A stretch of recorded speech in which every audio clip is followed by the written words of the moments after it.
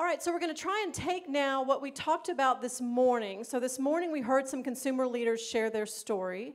They talked about what it looked like for them as they went from individuals experiencing homelessness, engaged with a health center, became leaders within that health center, the staff that assisted them in that, and then how patients were helped. That's really the process we want to look at as we move forward this afternoon, is we really want to think clearly about who are the different players, for lack of a better word, who are the different people involved in the process of consumer engagement, and what support do each of those people need? What are the challenges that they face? What's the support that they need? What opportunities are available because that person is engaged?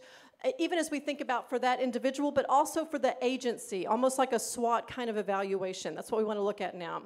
So this is a viewpoint discussion that we're going to have. Whenever you have a viewpoint discussion, one of the weaknesses of this is as we look at the viewpoint of each individual, we're obviously grossly categorizing people, right? We're saying, here's this person, and we're making assumptions about that person, and we're kind of putting everyone into a category. So that's a weakness of this discussion, is that we just want to recognize that while we are, in essence, talking about the different kinds of people that are engaged in the process of consumer engagement, we also recognize there are limitations here. Because as we said this morning, there are providers who are also consumers, who are also serving as the staff liaison, who are also engaged with new patients. And so it's not quite as neatly divided as what we're going to describe here today. But we're going to, just for the sake of having some structure, some framework by which we describe it, that's how we're going to kind of jump in. But please do extend grace in the sense that we realize there are limitations around categorizing people in any way, right? So we want to look at, as we think about, Myra shared her story this morning, and I think Myra did a really good job. I've heard Myra's presented with me on a few webinars, explain this really well, of this transition of all the different people who were involved as she went from being someone who was currently unhoused, but very aware of the resources around her, right? She said that she was able to advocate well for herself. She said that this morning, that she was able to say, hey, can I have some of your bacon, right? And she was okay if they said no, right? But she also was able to ask, right? So the first person that we're going to look at, we're going to put everyone up here, and then we'll look at the individuals. I don't have any internet on my laptop, so instead of slides, I'm using these high-quality pieces of paper. These were very expensive, so if you're the one up here holding it, and some of you will be, be careful with it, because this is pretty classy. All right, so the consumer will be represented by Kayla. I see that hand. Okay, so Kayla's going to be our consumer. She's going to sit right here. If you can't see that sign, that's more for me than for you. All right, and then Myra was engaged by consumer leaders, so by the members of her cab. Who wants to be my cab member? It's exciting. Yes, right there. Sorry, everyone else who raised their hand. I called on her first. All right, so you're going to sit here and hold this sign for about 2 hours. Sorry. All right, you can sit right here. Then we have the staff liaison to the cab. Who wants to be the staff liaison? Meredith! Woohoo! Come up. All right. Yeah, let's give her a hand. She doesn't want to do this. Okay. Yes, I do. All right. Who wants to be the provider? Paul! Yes! Awesome. Come on down. Woohoo! Wow, there is you can always tell the after lunch, right? Like, wow, you're a lot. We just ate. We're tired. All right, so Paul is a provider. By provider, we mean he could be a doctor, he could be the patient relations staff, he could be the guy that does intake, he could be the clinical social worker. He is the health center staff or the shelter staff that are engaging with or benefited by or perhaps threatened by consumer leadership. All right, and then when we talk about new patient, we're talking about the person, the this is a consumer who's coming in, who's very well established in the community. She knows how to find resources. She knows how to get the help she needs. Other consumers look to her for help and assistance. When we say new patient, we're talking about someone who's come into the health center. They're not sure what to expect. They're having trouble navigating the system. They don't know how to make the right appointment. They don't know how to get there. They don't know how to get their prescription filled. So by new patient, that's what we mean, is someone who probably, because of the crisis they're facing, because of the way they've been treated by the medical community, because of the way they've been treated by even their friends and family, is having a difficult time navigating their own physical health condition, the medical system, all of that. Who wants to be the new patient? Woohoo! I know it's exciting. Don't get too worked up. Okay, so we want to think through, in all of these people, again, we're making general categories here. What are the strengths that each person brings? What are the fears they may have? What barriers may they face? What opportunities do they have, both as an individual and as what opportunities they bring for the health center? We're looking at consumer engagement from this person's perspective, okay? So first we have Kayla. Are you excited, Kayla? Yes. That was convincing, wasn't it? She's, all right, bring it down, Kayla. Okay, so, woo, so exciting. Kayla's on staff, and so she has to be here. And I supervise Kayla, so she has to sit here like this. But it's okay, she would want to, wouldn't you, Kayla? Yes. Yes, see? She loves this. This is not trauma-informed supervision right here.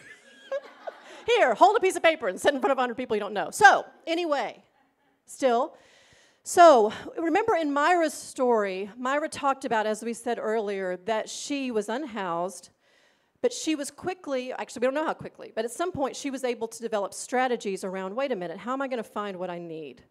How am I going to find what I need? She developed strategies like, you know what, I'm going to keep my clothes washed. I'm going to be thoughtful about how people think about me and how I present. And at the same time, felt like in some ways I don't care what anyone thinks, right? So she was thoughtful, she had strategy, she was able to advocate for herself, she was able to find help within the community, right? And then something that's unique about her story, and that would be a part of the story of each of these consumer leaders that we've talked about, is she was becoming a resource for other people in the community, right? Other people experiencing homelessness were beginning to come to her and go, hey, how'd you find that? Where'd you get that? What do I do? I've got this prescription. What should I do with it, right? And she was becoming someone that people came to for help and advice. So she was receiving services at the health center, and she was becoming sort of a resource in her community, right? So as she decides, or maybe she doesn't, as she decides, you know what, I'm pretty good at this, right? As Kayla decides, I'm pretty good at this, I'm able to help some people. What challenges, what strengths, what barriers would she face if she was going to engage the health center, or her metro council, or her local shelter, or the food pantry where she receives food, or the clothing closet? If she wanted to engage and be part of that process, part of that system, what challenges would she face? What opportunities would there be? What strengths would she bring? What is the viewpoint of a consumer in this situation when it comes to consumer engagement? Cowboy.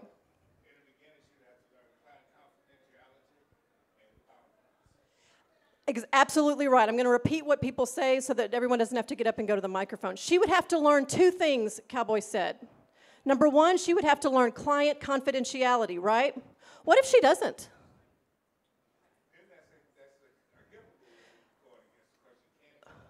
Oh, yeah. Oh, yeah, there's a huge threat there, right?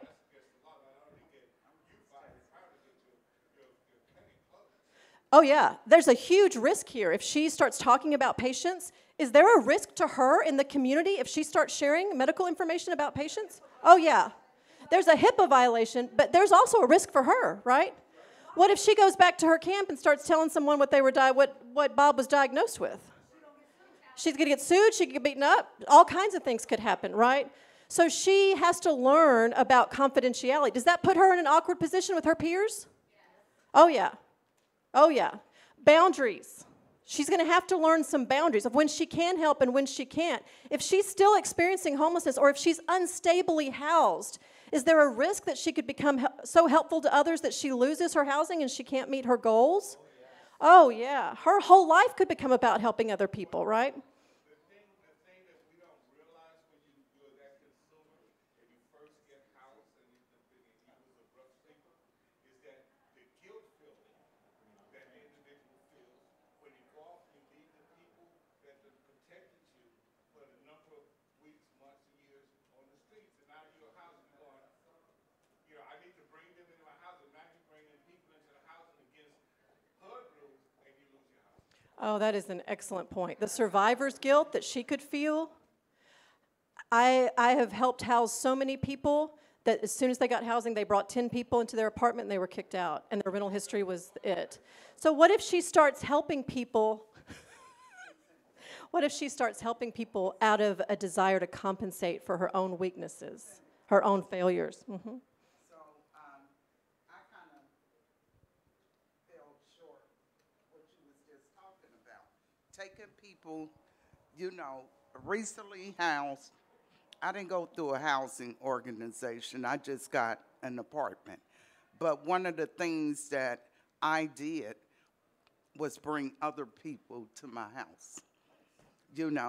I was not working for the health care for the homeless program. And I think that is a real thin line when you've been on the streets for many years and being a consumer and you got the resources. It's not about the HIPAA for me. It was about learning the boundaries. I think that's the biggest one. How many of us, as those of us who are not consumers, who are helpers in whatever way, how many of us have the worst boundaries, right? Boundaries is a whole nother training. Some of us need an all day on boundaries, right? We do lots of trainings on boundaries because there are so many ways, there's so many reasons that we can help people that are dysfunctional. I'm going to save you. I feel guilty because I'm not in the position that you're in. I feel like I have all the answers, and so I owe you something. I feel like I have to make up for something in my past. I feel like I have to make up for the privilege that I feel like I have that you didn't. I feel like I owe the world something. I feel like I'm commanded to do this by my higher power or my parents, or I'm doing this out of, fulfilling some commandment, right? Many of us have decided I'm going to mother someone, I'm going to save someone, I'm going to take care of you, you're going to be my new baby. That's dysfunctional, right? These are adults we're talking about. These are adults we're talking about. How many of us decide we're basically going to take them under our wing and I'm going to solve your problems, and I'm going to take good care of you, and these are my people. And these are adults. They don't belong to you, right? So, I kind of got off there, Kayla. So yes, she as a consumer who has learned how to strategize, how to advocate for others, who has learned how to help others, there's a lot of things that she's going to have to figure out and that we hopefully can be supportive and help figuring out. But sometimes what we can do is we can find someone, we can meet someone and go, oh my gosh, you're amazing. Look at how you've navigated the system. Look at how people come to you and they trust you. And we start seeing all this, oh, you're going to be real helpful, right? And we start seeing all these ways that they can help. And we forget that there is some risk here for this person, right? And there's going to be pain that this person feels, and risk that they feel, and loss that they feel within their own community. Someone mentioned beautifully earlier, this person may suddenly be put on a pedestal, and who am I now, and what am I doing now, right? So all kinds of things that can go through this person's heart and mind as they try to engage. Now, what does she need in order to get connected with the health center? If she's going to be a part of governance, she's going to contribute meaningfully to the health center or the shelter or to your agency, how does she do that? How does she go from being this person who's an active advocate, helper in their community to being meaningfully connected?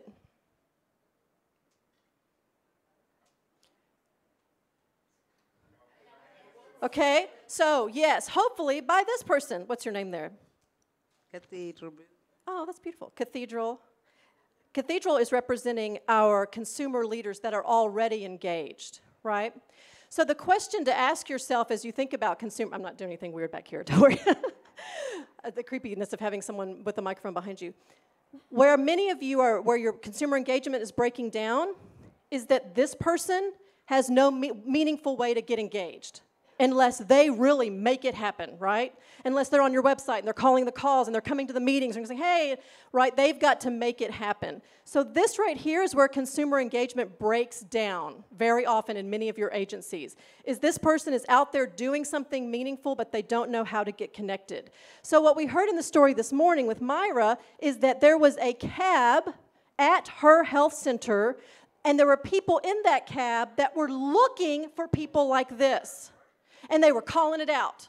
They were calling it out. Cowboy has beautiful stories of people that he has seen and thought, I see something there. And he's called it out. Deidre said that this morning, right? Deidre said, someone saw something in me, and here I am. Someone called that out in Deidre, right? Someone looked at Deidre and said, there's something amazing in there. There's a desire to help. There's an ability to help. Come on. Come on, let me show you how to do it, right? And that takes patience, and that takes commitment, and that takes, right? So who are the people in your agency that are calling it out, that are looking for it? There's someone who wants to get involved. Not manipulating. Hey, if you want to keep receiving services here, we're going to need you to come to the CAB meeting, right? I've seen agencies like that. We have to have 10 people there, so if you want to keep receiving services, you've been here for 5 years, we're going to need you to kind of come to a meeting, and there's going to be donuts, right? So what does this look like in your agency where this person like Cathedral is looking for people like Kayla and calling it out? And what are the open doors? What doors is Cathedral opening for Kayla to walk through, right?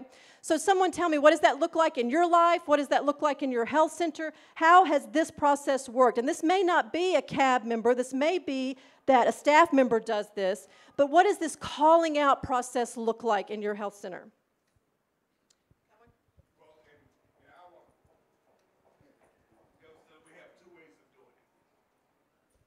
One, we have the providers looking for those individuals that not only take and advocate for themselves, but they advocate for others.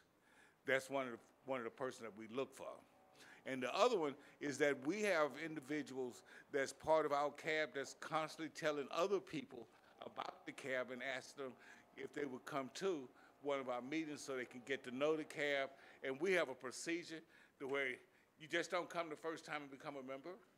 You have to come at least 6 times. And after coming 6 times, then you get voted in. And then there's other things for you to do once you become a CAB member. That is awesome. Lots of open doors, but also structure. Someone else, what was the first time you were invited to CAB? How did you go from being a consumer who was helping other people to actually being a part of the system? Cece, you can go to that mic right there.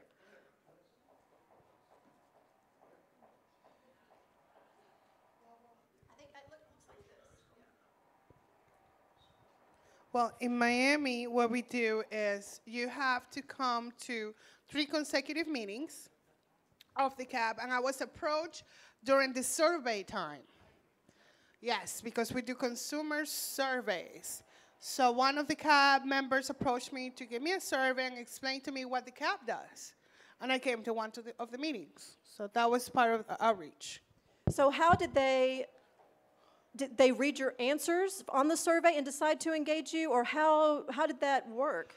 Well, I was not pleased with some of the services that I was receiving at the time, and I thought it was a great avenue for me to advocate not only for myself but for other people that were going through the same thing I was, and I accomplished that. So that's an amazing example. She was critical of her health center, and instead of the health center going, okay, that's enough of her, they said, come closer. So how does your health center respond when you're criticized?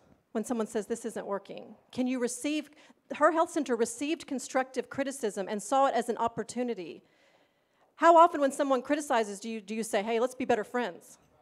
What? You think we're doing that wrong? Let's have dinner, right? That's in essence what her health center did. They were able to go, well, this is someone who can think critically and see something. Come on in, right? Someone else, how do you with your health center do this, or how did you do this? How did you go from being a consumer who's helping people to being involved in the system and the structure of an agency? I started out being a patient at the health center that I live by. And I was, you know, I was devoted to getting my life back together again, and one of the things I had to do was do the physical, the mental, the spiritual, and the emotional. And I got all of that at Duffy Health Center where I live. It was through a relationship that I had with one of my counselors there that actually suggested well, she suggested, and it was asked of me to join the cab because of my lived experience and my experience in the work that I do. So. Absolutely. So another example of, like what Cowboy said, a provider looking for that. A provider that when someone engages them as the patient relations team or a counselor, I'm looking for those people who can be a part of our consumer leadership, right? I'm not just checking people off the list. I'm looking for what could I call out, right? I'm going to bring it up to you, Cathedral. With me at first, I was homeless. So I had Miss Perry came up to me. So she took me to the shelter. So then after I went through the shelter, then I started going to the clinic. So then she said, why don't you join the cab? And I told her, okay, I'll join. So I used to wear a heavy coat every day, my hair all certain things. I was shy. So then I met Mary, Aunt Terry, Perry, David Perry, then Brian, then Tim. Then I had got Lionel and John. Then I got some other people to join too. So we all, and I'm still with the cab. So I like it. So then I came. So I've been with the cab ever since 2013. Then I came to my first thing right here. Denise became my mentor. So I've been going ever since.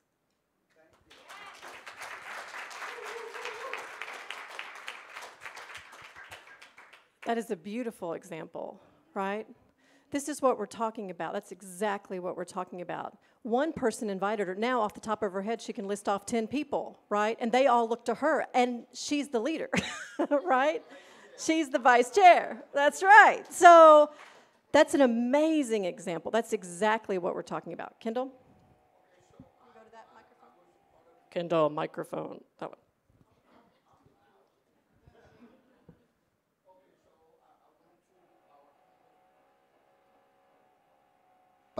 Okay. I went into as a patient in a homeless healthcare clinic, and, you know, I was always telling them, oh, you know, some people, and I started talking with my provider, and I was like, well, I would love to join, because like, we need people like you on the cab who know how to express themselves. So my provider recruited me for our cab, and one of the things about it was, you know, I was one of those type of people who expressed myself, but I wasn't able because I was working, you know, the kids coming along. And so what I suggested was, well, if it's after 5 o'clock, I can come.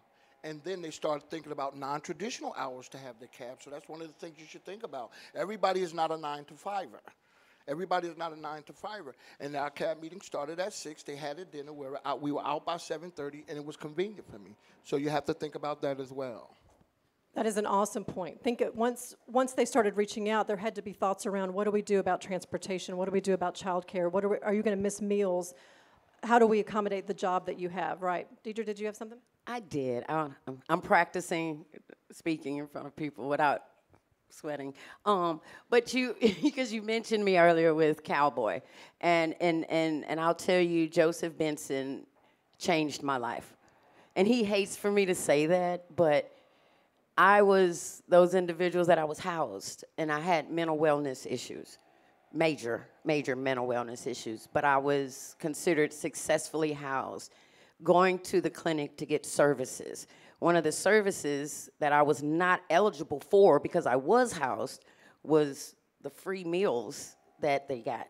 And Joseph was the man in the kitchen behind all the delicious food that they were serving. And I believe he caught me trying to get in line to get some of his food. And literally that's what I was going for, was really to get that food. They gave you breakfast and lunch, and I had to go see my doctor and all this good stuff. But my case manager at the time informed me after the fact that I did what they call change talk. And that was because I was talking to her, and I said, okay, I'm housed. And I've been housed for a few years.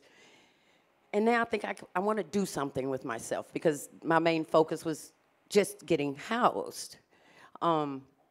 And still battling with my mental wellness issues, still going through the trials and tribulations that I was going through, but I wanted to do something else. And when I say it took this man to say, okay, I see you in here. I see you try to get my food. That's awesome. Participation outreach survey. That's awesome. Yes, that. I guess I'm good with people. I don't want to say everybody, but I'd say I'm good with people that's been through the same thing that I've been through, or going through what I've been through, so I could talk to them. But I would say that, yes, he gave me an opportunity to be involved.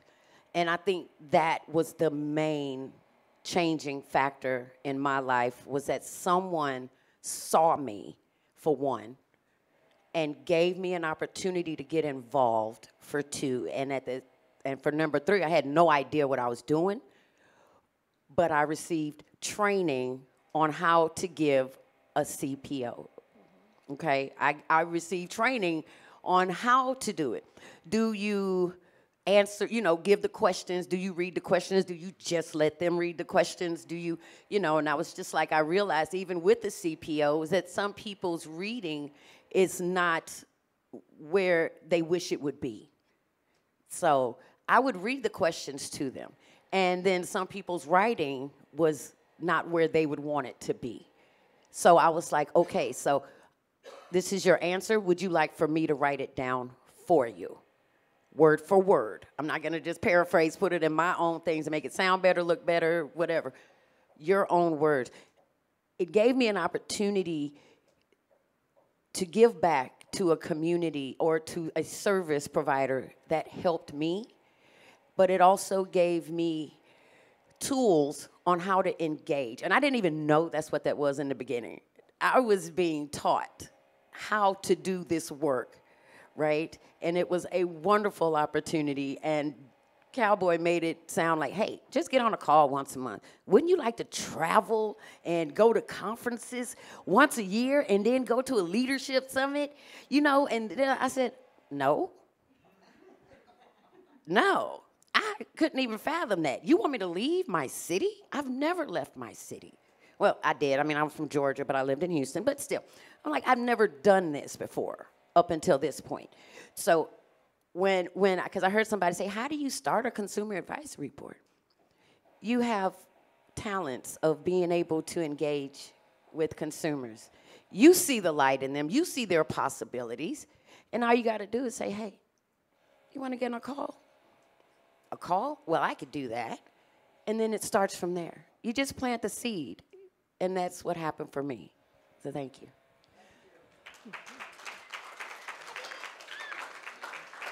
What I really like about Deidre's story, and I'm going to come to you. What I really like about Deidre's story is a couple of things. I mean, it's a beautiful story, but a couple of things that help really well with my point here is that, first of all, Deidre was housed, but she didn't feel like she had it all together, did she?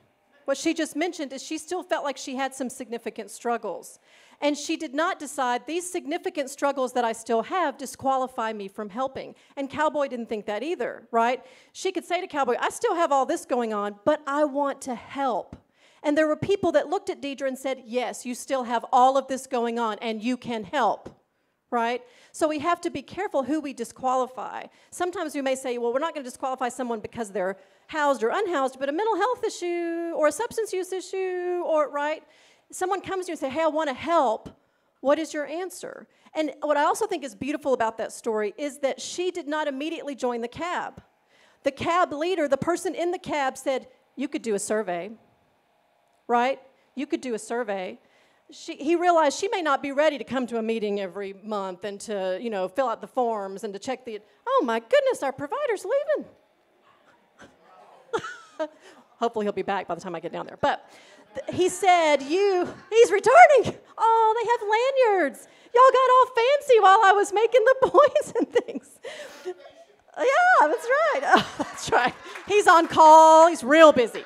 But he is. He's a provider. They can never sit in a room very long. So it wasn't just join the cab or nothing. It wasn't just join the cab or nothing. It was, we're doing this survey. Can you help with this? We'll train you to do this one thing, right? And she had success in that, and her engagement grew, right? She had success in that, and her engagement grew. So if you have a consumer who was wanting to help and who has some ability to help, is it cab or nothing, right? Is it board of directors or nothing? Then you've only got one open door, and it's just kind of cracked, right? But what are the many ways that this person can get involved? You could help with this survey, or you could be on this work group, or you could see about joining our board of directors. What are the many ways that this person can help? And thinking outside of the box of just your board of directors or just your CAB. Go ahead. You can use the mic behind you if you want to. We do, the National Consumer Advisory Board does a consumer participation outreach survey every 2 or 3 years. There have been years where they did it every year. And so they pick a topic. The last one we did was behavioral health services during COVID-19. They pick the topic, they create the survey, they go to their health centers and conduct the survey, they bring the information back, the data is analyzed, and then they present it, which is what they're going to do Wednesday afternoon. Don't forget, we have an hourly person that's within. We don't have that no more? We don't try to focus things and we'll talk about it. More to come, but probably just between them, okay? So, all right. So we have the consumer who is wanting to help and who has the ability to help and who's already helping within their community. We have the CAB leader who is looking for people like this, and the provider who, when he's in the room, is looking for people like this, right? When he's not, I don't know, just wandering around. I'm just kidding, Paul. That's right, yeah, when he's not documenting and stuff. So we have the provider, and of course the staff liaison that we're going to talk about, because she's got to have the cab filled up, right? They're all looking when patients come in the room. They're looking for those who can get engaged and for those who can help. So what does this process look like in your agency? Who in your agency is really good at finding the people like this, right? And how do they call it out? And if you have a provider who goes, this provider's, he might see someone, he might meet someone, but that's all he's going to do. He's never going to do anything else. Then who could he talk to? Who could she talk to? But this is the first step, in my opinion. These people exist in your agency. These people exist in your agency. If your first thought was, we don't have anybody like that, then you're missing something, because they're there. So who sees them? Who calls them out? What are the open doors for them? For many of you, the break in consumer engagement is right here. No one sees them, no one calls them out, or they're given this big job to do that they can't, it's all or nothing, and they're not getting the support that they need. So for some of you, you need to think about consumer, I feel like I'm about to slap you both in the face. It's right here, right? So notice in the stories that were told that we use the example, several people of a cab, and I put cab leader here. But who are the people in your health center who are already thoroughly engaged, right? They are on your board of directors. They're informing decisions. They're passing out surveys. They are, like was said by Cece, when they talk, people in your health center listen, right? The CEO listens. The HR person listens. The medical director listens when they say something, right? It's really important to know who are those consumers. Hopefully there's some structure around them, like Cathedral mentioned with the CAB, like others mentioned with the Consumer Advisory Board. And that could look like a lot of different things. If you are using a panel or a work group, who are those leaders? How are they recognized, right? Cathedral has a title. As soon as she took the mic, David Peary said, she's the vice chair, right? Anyone from that health center knows Cathedral. So how do you do that in your health center? How do you title that person? How do you call them out? Does it just have to be that, well, yeah, the medical director always listens to Cathedral, but it's just because they, you know, she has a cell phone number and they go to the same church, or, you know, what is the structure around that? If you can't do a cab, what are the options that Kayla mentioned that you could do? Like a panel or a work group or a list of subject matter experts. Who all has access to this person in your health center? Is it just the medical director? Does everyone know this person and know how to get in contact with them, right? What support will this person or this group of people need? David? Yeah, what I can also say is that it's important for CAB members to be interactive. We don't just show up just for the meetings and the sandwiches and the food. But Cathedral is a perfect example of this because she is singularly probably the most active person within our CAB. She led the CPOs. In fact, we did 2 CPOs, I think, during her tenure. She's involved in every activity, especially on a monthly basis. We do a CAB serves lunch to our local homeless shelter. And so she's always at the forefront of the volunteers to show up at these events. And all these events have a practical effect in terms of people understanding who the CAB is, what we do, and in terms of building and maintaining the recruitment of members for the CAB.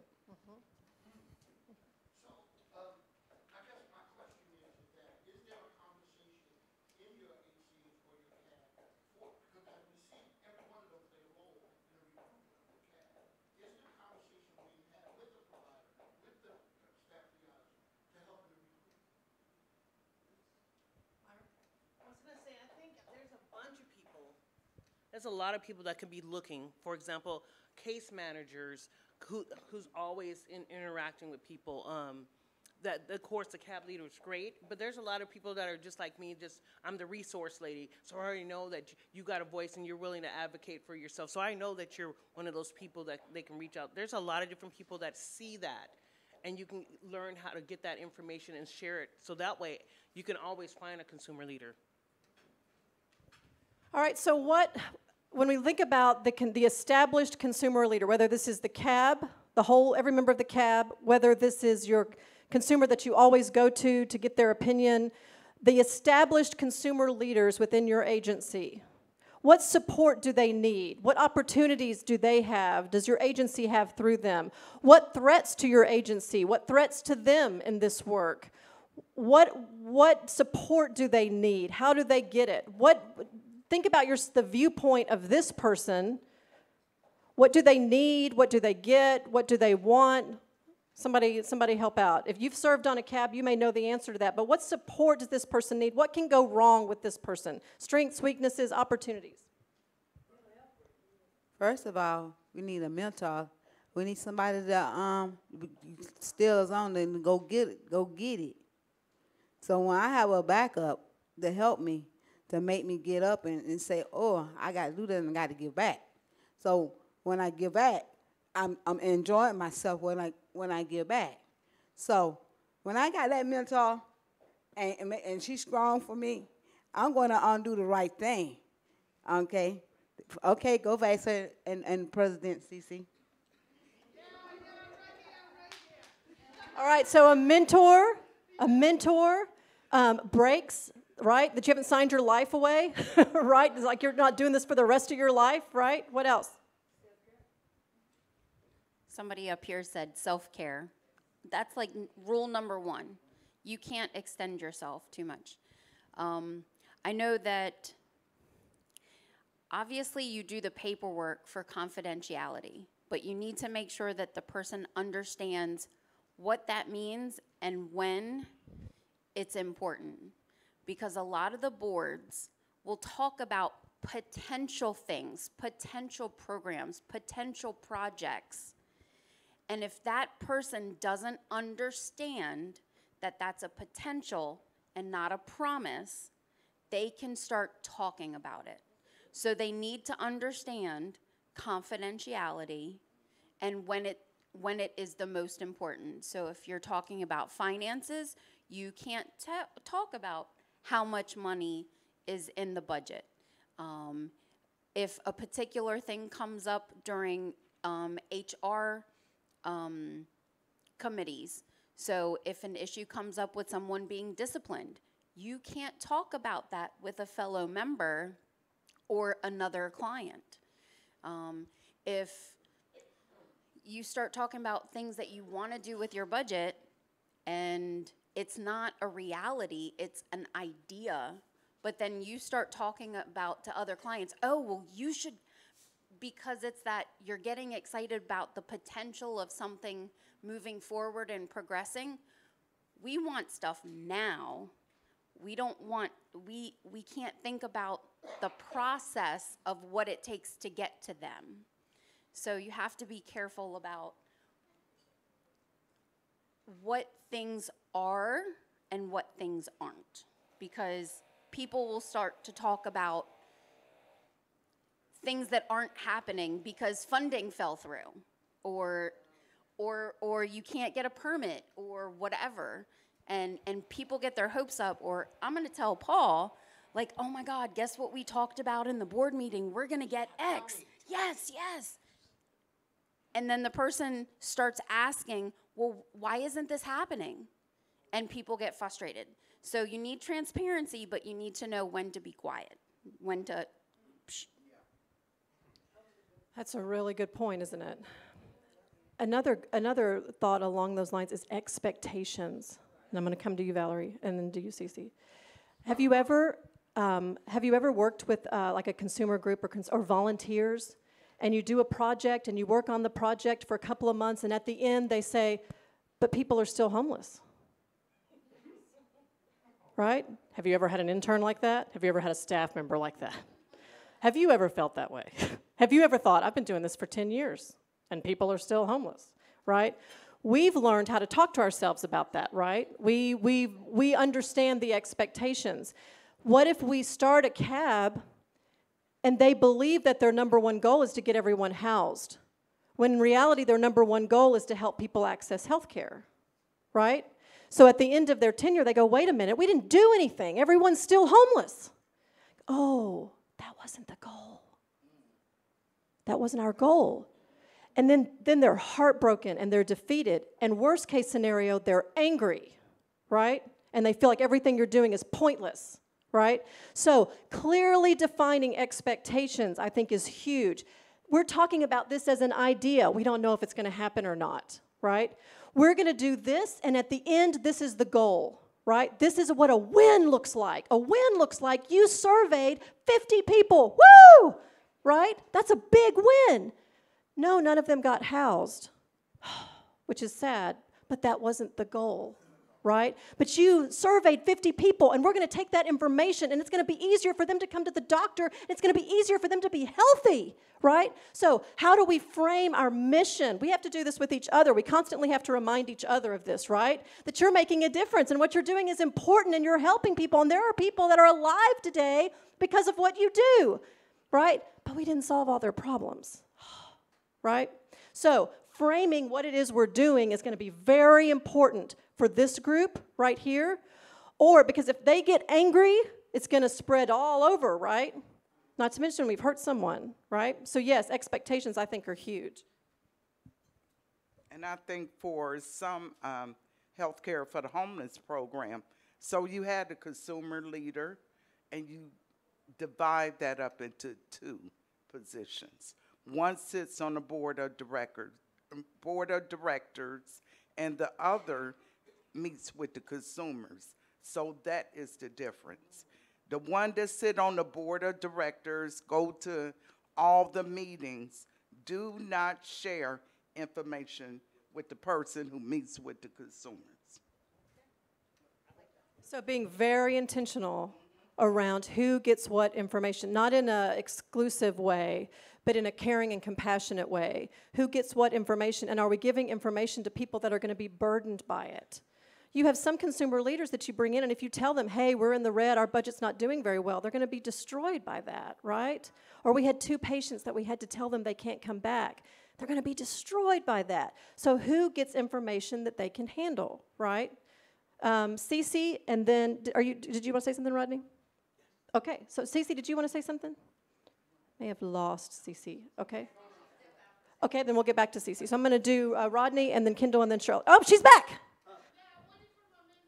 Okay. Okay. I just wanted to say, when you're a leader as a consumer, when you're like the board chair or the chair of the cab, you can delegate. That means you can set officer positions so you don't burn out. Because take it for someone who does not say no. I think everyone knows that. The next thing is, food is one of the places where you can find a lot of your HCH participants when you're trying to recruit. Ask me how I know that, because that's how they found me. Number 3, when they're going out to do those outreach, you meet the participants where they're at. So they need to hire some consumers that are skilled assessors so they can do the assessment, although I know it's confidentiality with Paul and Church's Chicken, but that's how you can get these people into the housing survey so they can get pulled. And they also need to know each time they go to the doctor or to the emergency room or something occurs, they need to tell that consumer that's a skilled assessor so they can put it in coordinated entry. How do I know that? Because that's how I got housed. There you go. Kendall?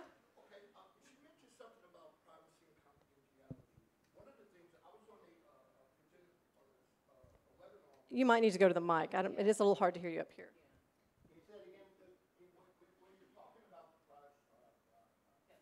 Talking about privacy and confidentiality, I was one of the presenters with the Coalition for Supportive Housing, and we were talking about privacy and confidentiality. And some of the things that we don't realize is that when we're walking down the hall, my department has a release of information or confidentiality agreement, but your department doesn't have it. And we're walking down the hall, and in the heat of trying to help this person, we kind of lose track and say, well, you know, the young lady with the wheelchair and 4 children, Barbara, you've really breached her confidentiality because you don't have a release from that department to the other. So there's a very thin line. But in the heat of trying to help someone, we have to keep our heads on straight and say, hey, we can't talk about this. Let's talk with her and let her give us the permission so we can sit down and talk about it. And one of the scenarios was that there was an instance where they were talking about a client and they were wanting to help her, and the person that she didn't give permission to talk about it came to her and asked her a question that the person she did give information about, and that was very discouraging because she didn't want that department to know about her substance abuse issue. And we have to be careful. If we don't have the permission, walking down the hall talking about a client and you don't have permission is breaking some HIPAA laws. So that thin line, just be careful of it. Absolutely. Charlotte?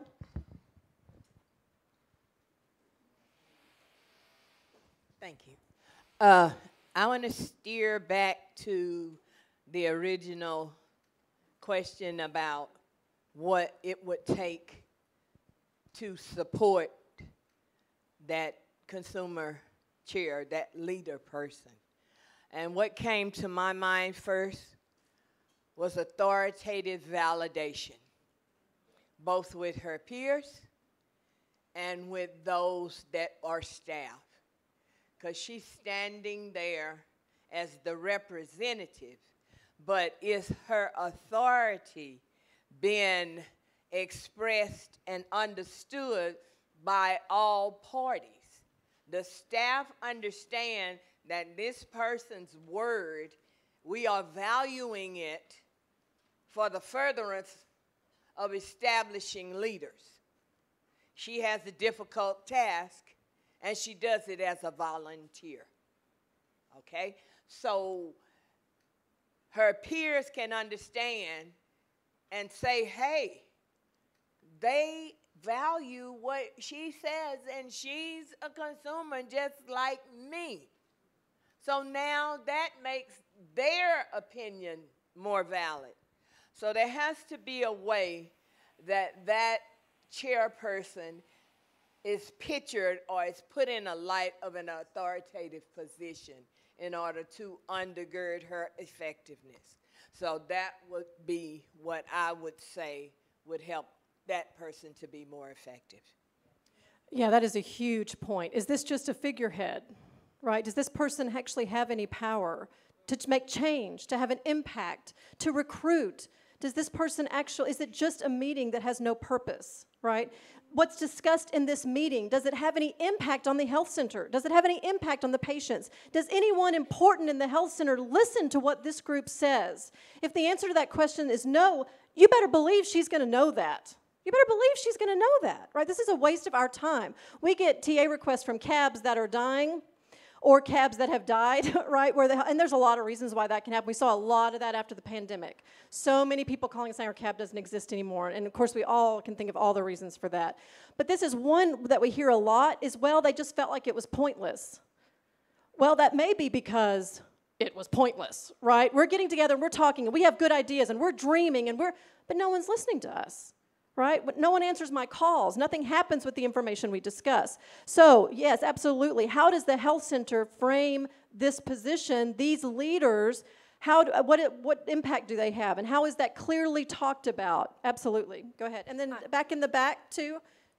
You're next, okay? Go ahead. Hello, my name is Tracy. I'm a person with lived experiences. I'm from Atlanta. But I hear you guys talking about walking in the halls, talking in confidentiality, but I haven't heard anyone say you can't even send an email with a client's name and date of birth through an email, through a text. I haven't heard anybody bring that up, and I just want to mention that confidentiality, you can't even like, oh, hey, so-and-so. And I have people responding to me like, I don't do initials, or I don't do this, a client ID numbers. What's the client's name? Can't give it to you. Yeah, so I just wanted to mention that as well. Absolutely. You've got to be up to date on that. You can get in so much trouble with that and hurt people. Hey, everybody. Oh, damn. I'm sorry, I'm a vocalist. At any rate, one of the things, what it looks like to me, first of all, have you guys ever been overwhelmed, even with cleaning and things of that nature, where I mean to do the dishes, I mean to do that? That's how I'm starting to feel about this meeting. It's a lot of different things. So we talked early this morning, I heard you say something about not being able to remember things. If from this point on, can we implement something where if you mention an acronym, you say what it is, because it is your everyday life, but it's not everyone in the room. Next thing, it looks like what's being formed is kind of like a line of defense. So everybody on this team has a role, and ultimately everybody has to play their role efficiently. Now, you don't only have to do your job, but you have to do your job well. That's the other thing. Certain things you need. Anything I struggle with, I have to have 3 major things: structure, consistency, and accountability. If I do not have those things, I am not going to be successful. So again, I will say that: structure, consistency, and accountability. I understand that sometimes you don't want to say, well, I don't want to just have them come in because they get to get paid for it. But I guarantee you, money motivates people, not just poor people, okay? So it works, all right? That's the other thing. Implementation, again, is one of those things. So again, when you're talking about this person here who is your consumer, whether they're a CAB member or all of those different things, they're going to need support systems. So it's not just you just saying come in and fill a role, but I only heard one person in this room say somebody trained them. And training is something that is missing in the workforce, period. Okay? That's one thing. I got the best training of my life from Starbucks. I'm not going to even lie. They had 4 rules: tell, show, do, feedback. That's what it is. You tell them how to do it. Then after you tell them how to do it, you're going to show them how to do it. Then after you show them how to do it, you make them do it, because this is where you actually learn. This, I know for me, I'm a kinesthetic learner, so muscle memory, I depend on those type of things, and I have to do it myself over and over and over again before I actually learn it. Then you give me feedback and you say, you did real good with that, but you could actually work on this, okay? So we have things that we have to work on, because ultimately what we really should be doing is rebuilding and saving ourselves over and over again, okay? So you don't have to experience homelessness to be able to say, I don't know what homelessness is like. What you know is, like I was telling my friend Kaylee over here at lunch, hey, you don't have to be homeless to be able to recognize or be able to say, you know what, I know if I was homeless, I wouldn't want somebody to treat me like this, okay? So start at basic levels, the things that your mama told you. You know, treat people how you want to be treated, things of that nature, and then, you know, we can move on. I think it's an admiration that you are the chair of the board, okay? You know why? Because I'm like that too. But you know what? For me, it wasn't something where homelessness was the main thing. My whole life is not about homelessness. It was a huge thing because of an illness in my life. And what made it so wonderful for me was that it actually gave me a sense of normalcy. And I appreciate that. So gratitude is one of those things that is there. Again, I'll say structure, consistency, and accountability. Those things are definitely needed. And so we can think about those three with all of these, right? What is the structure? What is SCA, structure? she just gave it. I'm sorry. Yeah. Structure, consistency, accountability look like for this person? What does it look like for this person? We can look at that at each role, right? Absolutely. All right, staff liaison. Woohoo! So, again, what you need to be thinking about during this time is where does this break down in my organization, in me, in my organization, in my team? Okay, are we looking for people? What do we do when we find them? How do we have existing leaders, and are we giving them the support that they need? A lot of that is going to come through your staff liaison. We talk to a lot of cabs that are like, yeah, we have a cab, and you know, staff checks in from time to time. This person right here is going to be integral in whatever. Is there someone who it's in their job description to engage consumers, right? That they're getting evaluated on that. Are they doing that, right? Otherwise, it doesn't get done, right? What ends up happening, we see this all the time, is Susie, Susie loves consumer engagement, and she calls out people like this, and she started the cab, and she schedules their meeting. It's not in her job description, right? Susie just loves it. She just does it. It's awesome. She does all this, and then Susie resigns, disappears, dies. I don't know, right? Susie does it until she's 89, and then she retires and moves to Jamaica. And then it dies, right? Because it was all Susie, and it's not in anyone's job description. So it needs to be in someone's job description. Someone is sitting before their supervisor, and the supervisor saying, how's that consumer engagement going? Right? So what does your staff liaison look like? So what support does this person need? What challenges will they face? What strengths will they bring? What kind of training will they need? What will consistency, structure, and accountability, not in that order, look like for them? What does this person need? Trauma-informed training, absolutely, right? Trauma-informed training. What else, Cece? Nice. That's number one, trauma-informed care.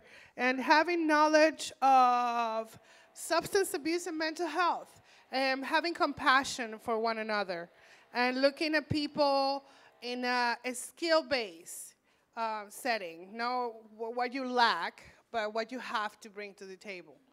And accountability, you know, being an accountable partner, a partner that is going to not only tell you how it is, when it is, but in a compassionate way, but with honesty. Because you have to be open with the people you work with. Whatever background they have, honesty is number one. And that's it. Absolutely. And that's what Meredith does for us. She talks to us, and she engages, and she calls. That's what I was actually thinking, is Meredith actually does have all that. Did you? Another question I wanted to ask is the person who's in the staff liaison position, what should they not be doing? I know one of them is conflict and resolution, because sometimes you're going to have individuals that are going to clash like two rams on top of a mountain. And another thing what you just said, what shouldn't the staff liaison shouldn't do? And I think, well, what I would say was they shouldn't take sides on what cab member or participant is doing what, or trying to like get too unprofessional. You know what I'm saying? I call it hand holding. I want to hold your hand. They shouldn't be doing that. Not yet. I just can't match that. I don't know. So, well, I mean, it gets me thinking too about the communication, the system, and empowerment that the staff liaison needs, because the staff liaison is going to be going to leadership of an organization and saying, if you want this to be successful, we need to change X, Y, and Z about how we run business here. And I worry that a staff liaison could be set up for, you know, just disappointment or feeling like they're not listened to or feeling as if, oh, you know, change is just too hard. And so I guess it's a question, right? So how have organizations restructured themselves and done business a little bit differently to account for these different types of consumer voice coming in? Because it is a change. You can't just keep your organization as is and think this is going to be successful. Also, you can also give them hope and be consistent too, and show them the love that you can give them too. And I just want to throw in one thing that we always have to keep in mind is that these are volunteers and we need a volunteer coordinator.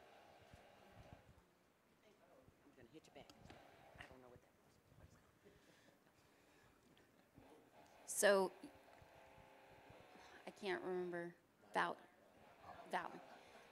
We were talking about not having them inputting too much. So when you have the cab and having the staff person inserting their ideas and their thoughts all the time and having that take precedent, because it really, you're talking about consumer-led. That's literally the first word, consumer-led.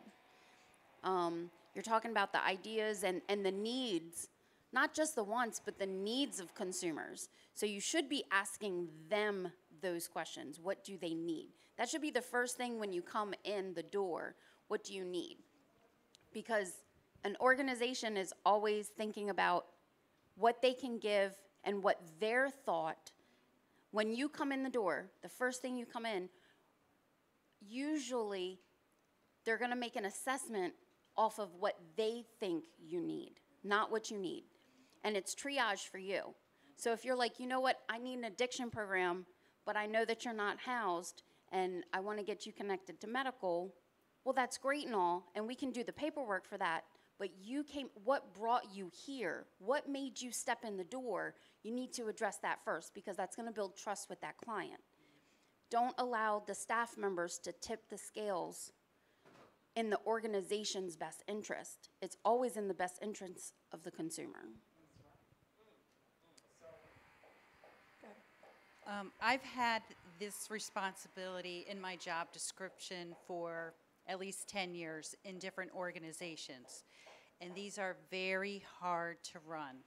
In medical, it's called patient family advisory councils. And to get that engagement and to keep them sustained is really challenging. And the other thing that's challenging is recruitment, especially from someone like me who doesn't have face-to-face time with patients. So you have to rely on your team members to make those referrals. And clinicians are your best referral source, because if a doctor says, oh, you know what, you'd be a great patient advisor, they'll be like, oh, really? But to get doctors to do that is very challenging. So you guys are kind of making it sound easy, but it's really hard, and I'm very impressed by the patients or CADs that are here, because that shows engagement. But like I said, I've worked in 3 organizations and have had to do this, and it's very, very hard. So I'm listening for those tips and tricks on how to be successful. That's one thing we really hope you carry away from here, is that we have in the room consumers, providers, staff liaisons, administrators. I really hope that we all hear each other saying, this is hard. And that we don't look at this person and go, well, you better figure it out, or your health center doesn't care about patients, and all you think about is providers, right? I'm pointing at you, Meredith, right? Because that is it was really important to me that this session not become, and that our learning lab not become, well, if you would do it right and listen to us, right? Because this person may spend hours and hours trying to get someone to come to the meeting, right? This person gets yelled at. This person gets yelled at, right? So this is hard. This person gets yelled at, and this person gets ignored. This person gets yelled at, and this person gets ignored. And this person gets yelled at, and this person gets ignored. So one of the things that I really hope we accomplish here, as we're all sitting in the room together, consumers, administrators, providers, is we all go, wow, it's hard to get connected. It's hard to be the connector. It's hard to be looking for this, right? It's hard to be seeing this many patients a day, seeing someone like that, remembering to call this person, hoping I had their email address, knowing that I told them that they would. They call me back when they come back a month later and I didn't do it, and this person says I'm a liar, right? This is hard. This is hard. So having that patience with each other, that we don't yell at this person, right? And we don't yell at this person. And we're always guarding our hearts, that we're not resentful and we're not bitter and we're not, right? But we're keeping in mind, this is a tricky job. We get TA requests from this person. We get TA requests from this person. This person's usually quitting, right? Because that's really hard. So just keeping that in mind, that there are wonderful things and there are hard things in every chair here, right? Yes. Okay. Yeah, hi. I suddenly got nervous, so please excuse me if my voice quavers.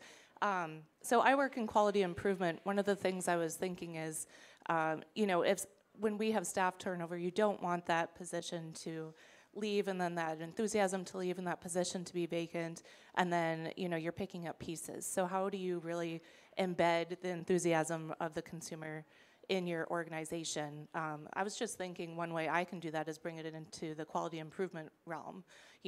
Bring in that patient satisfaction, that client satisfaction survey, but add other elements in there. So really embedding it in your organization, I think, is a powerful way to help sustain it and really get the movement keep going. I'm so glad you stood up and said that.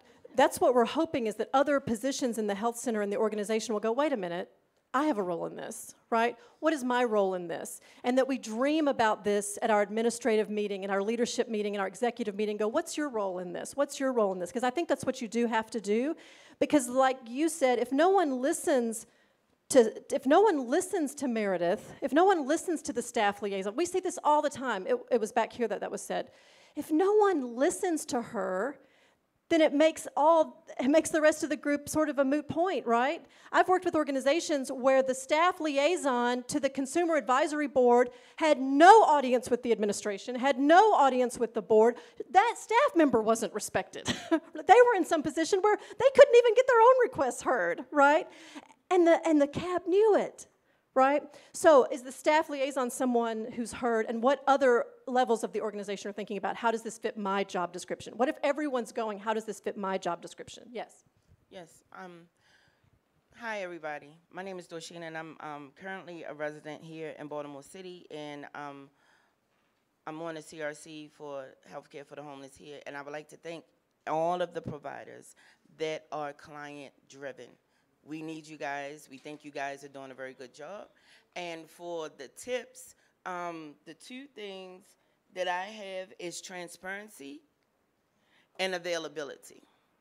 I've been a client of Healthcare for the Homeless ever since 2015, and I've went through 4 medical providers, and some have been great with accountability, and others have been awful.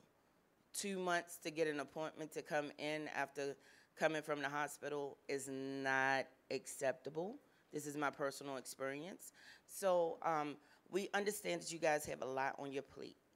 I would just like to say to definitely that availability. You will have a person that will drop off and stop getting their care because they cannot access you.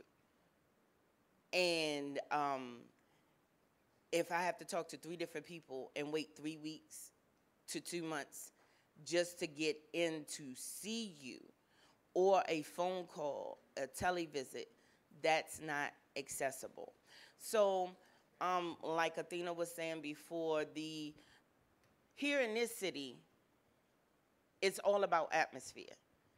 And our leader, our mayor, takes no accountability. Nothing is happening. If you watch any of our news clips here on YouTube while you're here, every time it can be, I don't know, God himself. You have a lot of people tuning in that has not been tuning in previously, of different walks of life, that really has no need to be a part of a conference like this, or to come down to Healthcare for the Homeless, or to go over to Salvation Army and do anything for anybody. However, they understand that if it's going to happen to this lovely lady right here across from me, it's going to happen to me. So if they're breaking into into her house, and she's 10 blocks down the street, and I'm in a totally different zip code and a different pay grade of living, it ain't gonna be long before they get 10 blocks up the street and get to my house and get to me and my kids. And they're chiming in, and they're telling our leaders, look, this is what's happening. And our mayor still said, no, that didn't happen. You can't prove it. And the whole thing is, you can get away with what you want to get away with right now if it can't be proven. And that's exactly how we're living here. And so when the young lady was saying accountability, that's it. Nobody wants to take accountability for what's going on. You know, and when we come to healthcare for the homeless and we can't get availability, we done. We completely done. And what happens at that point is that we become part of the problem instead of on the side of the solution. So when you say, okay, they're volunteers, they don't have to do this, or I'm here to be a doctor, I don't have time to deal with this. When you don't stay on course and make yourself available and have transparency, if you can't get to me, fine. Go to the case manager head. Go to the psych, the mental wellness head, and say, look, my client has been needing this, and I haven't been able to do it. I can't keep up with my caseload. I'm working at 3 different clinics, blah, blah, blah, blah. Could you go and do this for her? Can you go and do this for him? Can you go down to that shelter? Can you go down to that rehab program? Can something get done? That's why we have to have transparency. If you're having a hard time with this, don't keep it in. Don't just be like, oh, I can't get to it. Oh, I don't even want to see. I've showed up for an appointment, and my provider has not seen me because they know they didn't do anything in the last 2 to 3 months that they were supposed to do to keep me on course. We have to be transparent, and we have to be available. Those are the 2 tips that I have for making this whole thing work for the client, for the volunteer, for the provider. Absolutely. I think that's absolutely essential. All right, so what else? When we think about the staff liaison, what should she do? What should she not do? What support does she need? What are the strengths, weaknesses, opportunities, threats around that? Kendall, Cowboy, Myra. So one of the things that I've noticed is that, you know, the consumer and the consumer leader, they're on top of it. They're getting people to come to CAB. And staff liaison is doing all she can because she's in the middle of this. You can see she's in the middle of everything. But when you talk to the providers, the phlebotomists, the medical case manager, and actually the doctors, they have conversations with people who you want on your CAB. And they know the ones who are serious. They know the ones who are loud. They know the ones. So, again, I ask my question, is the conversation of recruitment being had with the providers? Because they're basically the second line of us getting those consumers into the CAB. We need to have more conversations. And I'm not saying a long out, drawn, open meeting or whatever, but just a conversation with the doctor saying, hey, look, we're recruiting for the CAB, and I know you have clients that you have your relationship with, or the phlebotomist or medical case manager, you have your relationship with. Can you recommend some names to me so I can reach out to them with their permission, reach out to them so we can get them into the CAB? I think the conversation needs to be had with providers when it comes to recruitment for our CAB. In order to make recruitment work for the CAB, the first person that you need to buy in is the CEO. Because none of that works if the CEO don't buy in. Because the CEO is the person that interviews the provider and find out if that provider has empathy for individuals that's homeless. They interview the staff liaison person to see where their mental capabilities are and how they feel about consumers.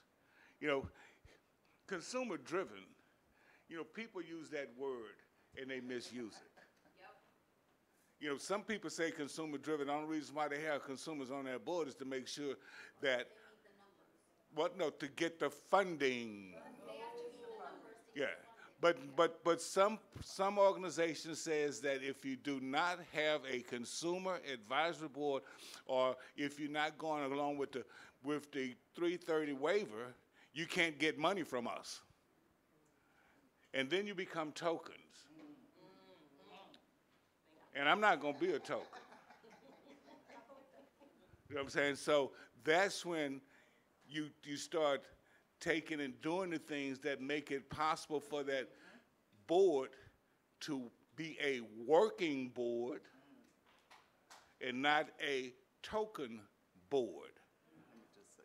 You know, and you have to be able to put things down. You know, like on the National Consumer Advisory Board, one of the things that I ask you to do is to spend 1 hour and be on a committee call. And if you can't spend 1 hour to be on the committee call, you don't want to be on the steering committee. It's just that simple. You know what I'm saying? Yep, so we're going to go Myra, Valerie, Deidre, okay? No, it was Warren. Okay, Myra, Valerie, Warren. This is a really important point. I can't believe we haven't said this earlier. If your CEO is not on board, this is all right. If your board... If your board of directors is not on board, then this is all, in some ways, going to be really hard to do, right? Who has to have buy-in? A lot of times when we do trainings for organizations on consumer engagement, we do it with the board of directors. Because the board of directors sometimes think this is absurd, right? So we have to create that. Your staff liaison knows it's important, right? She's full of compassion and care, and she wants everybody to help, right? But your CEO, if your CEO goes, this is a waste of time, then there's only so much she can do. So yes, absolutely. We very often do this training first with the board of directors, the CEO, and then work it down. All right, so it's going to be Myra, Valerie, Warren, okay? I was just going to say the kind of support that they all need is the behavioral health, because like you were saying, the liaison gets burnt out because she's working so hard, she's not being listened to just like everybody else. If they don't have the kind of support they need to help them stay in this situation and help with everybody, how they're going to stay when they're stressed out because they got all this overwork, they can't keep consumers here and the consumers are not being listened to and all these kind of things are happening to them. They need that support, somewhere to go and say, let me take a break and breathe through this process so I can keep doing the good work that I'm doing. So one of the things that I am not is a tap dancer. I do not. I do not know how to do this for the organization. I don't do it. I do it for the consumers. And that's what it's about. It's about them too. I'm the staff. I work for them. So it's whatever they want. And when they want something, I let the operational manager know, and she'll let the CEO know. And by the time they get back to him, oh, Valerie, name it, go ahead, just go ahead. Because they believe in me. And they believe that I'm going to do what is best for the consumer first, then the organization. That's just me. Okay. Wow, powerful message from every angle of this. From the work that I've done over the years, working with healthcare for the homeless in the Boston region, what we've managed to do is every month, faithfully for the last, I'd say 5 or more years, we meet with the CEO, and we meet with the doctors and the nurses, and we get their intake on what services are being provided to the consumers of both disabled, on both sides, physical and mental, as well as the homeless population in general. So what we try to do is, as a CAB member, myself serving as chair, I get to see what the doctors are bringing to the forefront. So I'm here to tell you that during my meetings with them, they've been straight up honest on what's going on budget-wise. They don't give me the exact numbers because that's not my business. nor my place. As long as it's being presented in a way that the people are being served correctly, that's all I care about. They are there for services that you are supposed to provide. And the staff are putting in long hours. So I understand the pressure from a business standpoint. Yes, everybody needs a break. Everybody needs to take accountability for whoever's at the top. You got to remember, you're just like us when it comes down to the world of poverty and not able to afford health care on every level. So that's my whole intake on what I do. So when somebody asks me, why do I do what I do? Because I've been doing it for so long, I'm immune to it. Okay? I grew up in the system. I know how to fight the system. I know how to talk smack to the system. So one way or another, we're going to get what we want, when we want it, and how we want it. Thank you, Warren. I'm going to go over here, and then we're going to keep moving.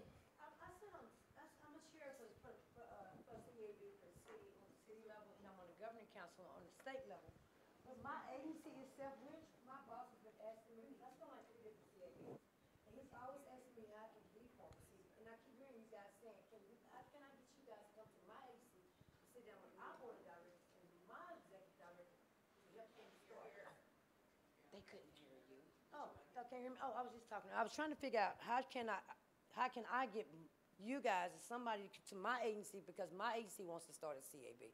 He's always asking me, how do I go about doing it? I sit on a lot of them. I write bylaws. I create a lot of them. I bring members, but I don't know as far as how can I tell my agency this is the steps that you take. How do I get somebody from NCH to come to my agency in Atlanta to support my agency to start their CAB? And we would be happy to do that. Yeah, that is part of the TA, the technical assistance that we provide. You can request that, and we can absolutely assist. Okay. Write your name down, your email address, but you can also send a request through check out the online resources, but we can provide resources on that too. All right, we got to move on, okay? Let me talk one more threat here that we haven't talked about. I've seen this destroy cabs, is when this person becomes the case manager for everyone on her cab. When everybody on the cab starts looking at this person for private case management, or when this person starts offering case management. So when your cab starts coming, call the staff liaison, she'll get you housed. Call the staff liaison if you need an appointment. Call the staff liaison, where this becomes the mama. That's going to fail, right? That's not going to work. This destroys cabs. If the cabs start looking to her to be that, or if she starts thinking of herself as that. This is where, and I'm going to say this very carefully. I talk about this all over the country. I see this all over the place. We want to be a family. But if you really start thinking of each other as this is my mom, or this is, you've got to be here for me like family. Like I can call her in the middle of the night. Like I expect her to come to the hospital. Like I expect her to call me every week and see if I'm okay, just to chat. We have to be careful how we use that word, and we have to be careful what we mean by it. We hurt people by saying we're a family. So use it if it's meaningful to you. Use it if it's meaningful to you. When I do trainings on boundaries, I talk about this a lot. Because we hurt people by saying we're family, but does that mean I can spend Christmas with you? Does that mean you're going to be there when my baby's born? It doesn't, does it? And especially if you're talking to people who have no family. Then when you say, I'm your family, think about the promise you're making. You're making an oath. And you hurt people. And then she leaves her job, and mama's gone. And people are angry, and they're frustrated, and they're sad. And who do they get mad at? They get mad at him, right? And they get mad at the CEO, and they get mad at, right? So you have to be really careful that if the staff liaison finds herself calling to check on people, calling to chat, giving people rides, what's her lane? right? She needs to know what her lane is. Warren mentioned that. She needs to know her boundaries, and everyone needs to be okay with that. That's the biggest thing I see that makes cabs explode. And then we fight, and then there's anger and there's side taking, right? Because you become like a family. And families fight like that, right? Because I'll say anything to you, just like I would say to my sister. But she's not your sister. She's in a paid position. And now you've crossed a line. So, something to think about. Again, where's the breakdown? What are the strengths? What are the weaknesses? The provider. What's the provider's role in consumer engagement? We've talked about this a lot. We've almost covered all this. But what is the provider's role? How does he or she benefit from consumer engagement? How can they encourage consumer engagement? Are there threats to this person in consumer engagement? When it comes to our providers, what is their viewpoint in consumer engagement? Okay? Okay? So what the provider could do at my health care for the homeless, the medical providers refer people to the cabs. That's it. Nothing else. At my Cincinnati Health Network, health care for the homeless program, refer. That's it. Okay. Sorry. Interview that comes from that CEO with that provider to make sure that provider has not sympathy but empathy for the homeless community and understand boundaries and understand the most important thing is advocacy, so they can pick up on the advocacy of those individuals that are strong advocates for not only their self but for others, so they can get in contact with that consumer advisory board in order to make that consumer advisory board have retention and growth. Okay, so this person has buy-in. They're making referrals. They believe in it. We know this from the time we interview them. Why would they have buy-in? How does consumer engagement benefit them? Consumers care about them. I will tell you at our healthcare center, even before the pandemic, and especially after, when we did a survey of our clients and our consumers, the number one concern was our providers. It was their health, it was their self-care, it was their retention. Number one, retention, because we build rapport and we build trust with them because we've lost trust in everything else. And we finally find some place that's listening to us and helping to meet our needs. And I trust this person literally with my life. And if the organization doesn't support them and take care of them and they leave, we're starting from scratch. So someone else? Go ahead. I wanted to ask how many agencies here have somebody from the Consumer Advisory Board as part of their interview panel when they're hiring. I was just curious about that. Is that like so a when you standard interview practice? someone, do you include a patient? Do you include a consumer? Right? Is that what you're asking? Mm-hmm. Yeah. Yeah. Is that like a... Yeah, I did. We do. We do on some positions. Yeah.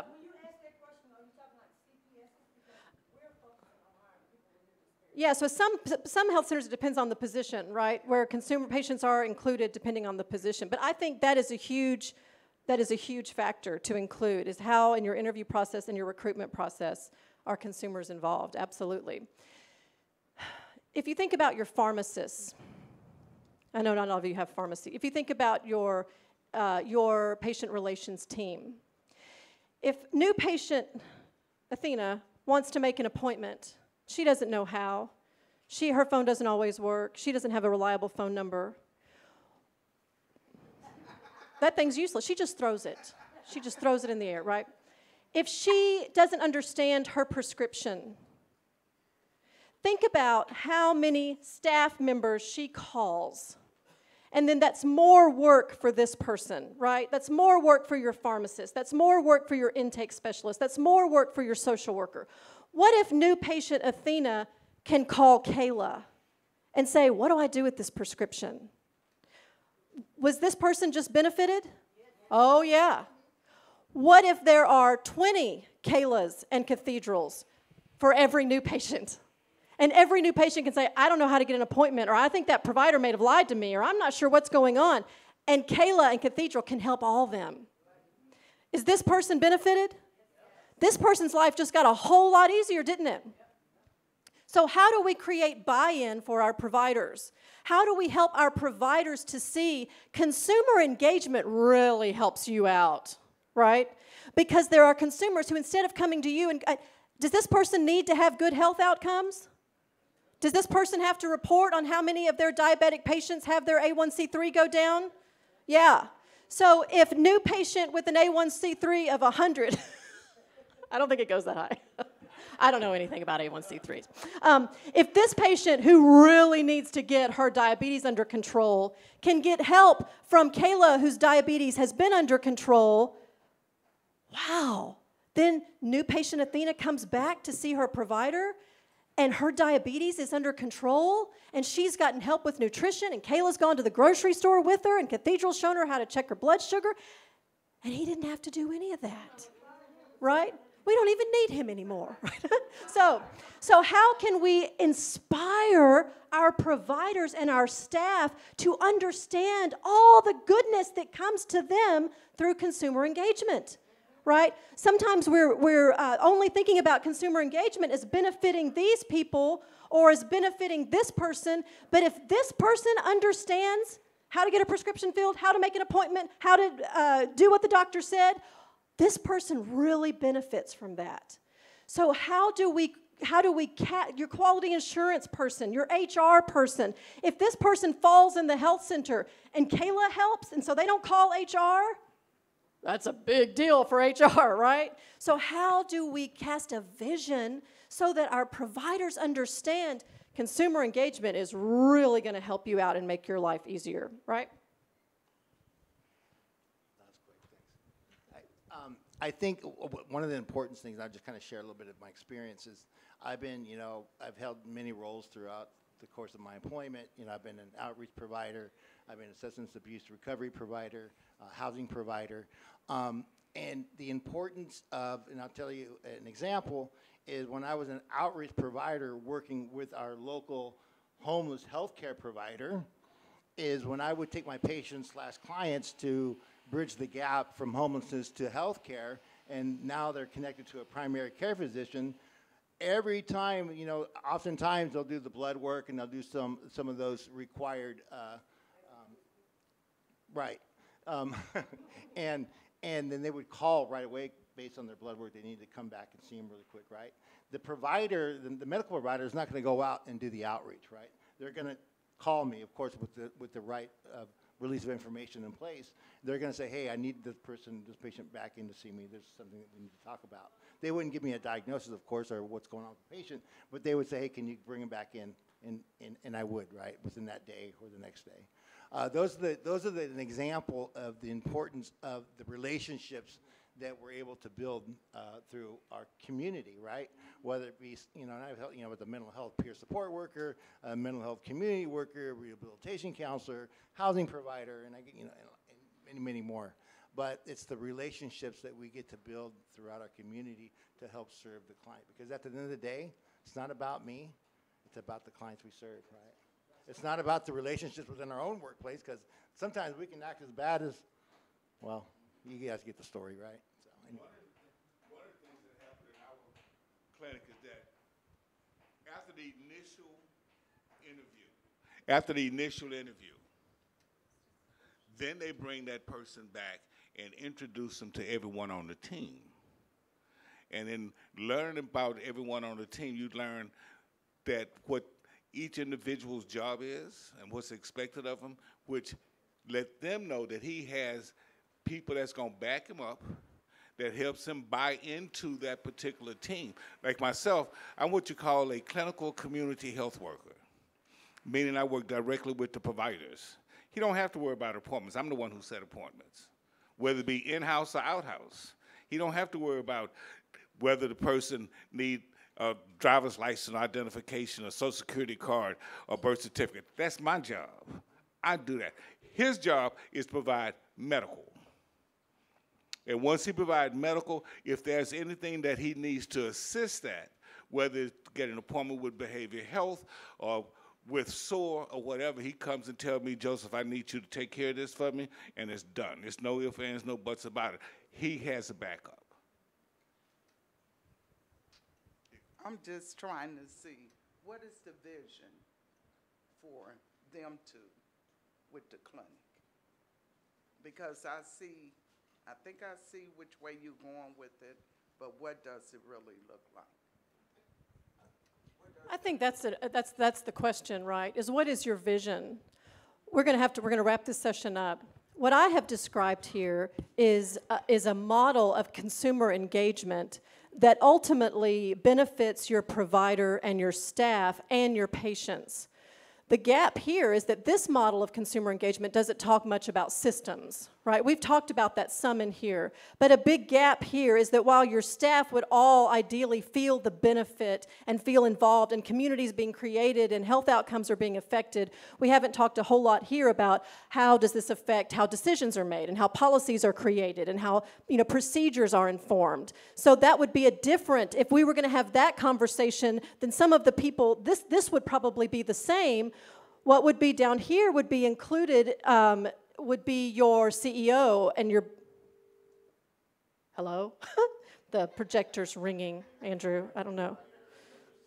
Okay, so your CEO would be here and your board of directors would be here and your HR would be here, because how does this funnel up into policies and procedures?